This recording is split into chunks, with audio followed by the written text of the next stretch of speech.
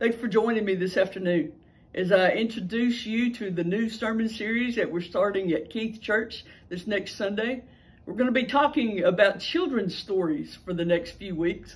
And I don't know about you, but I just love children's toys and being able to once again become a kid for just a few minutes. So the first story that we're going to be dealing with this first Sunday is The Little Engine That Could. Now, I'm not going to read every word for word of this book to you, but I do want to remind you of the story that there was once a train filled with toys and good things for children that were trying to go up the mountain.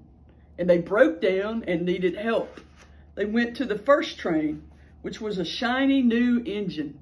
This engine said, "Oh, I'm much too shiny to be able and important to do what you need me to do.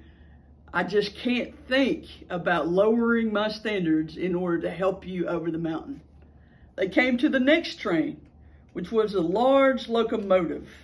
This locomotive was like, "I'm much too important carrying important passengers around to help you with your task. I'm sorry, I'm just too busy." They came to the next one, which was an old, broken down train that was much too old and much too slow to be able to go over the mountain. He just said, "I'm too tired. I just can't do it." And finally, a small little blue engine came along. And the blue engine says, "I'm not very big, and I've never been over the mountain before. I've only been used in the train yard, but I'm willing to give it a try." So the toys all got on the little engine,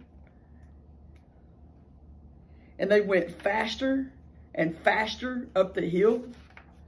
The little engine said, "I think I can, I think I can, I think I can."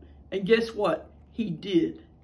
Because he believed in what he knew he could do, he was able to achieve something that was seemingly impossible. Friends, I hope you will join us in worship at either 9 or 11 on Sunday mornings at Keith Church as we discover the truth about children's books and the truth that God has for us in these stories. God bless.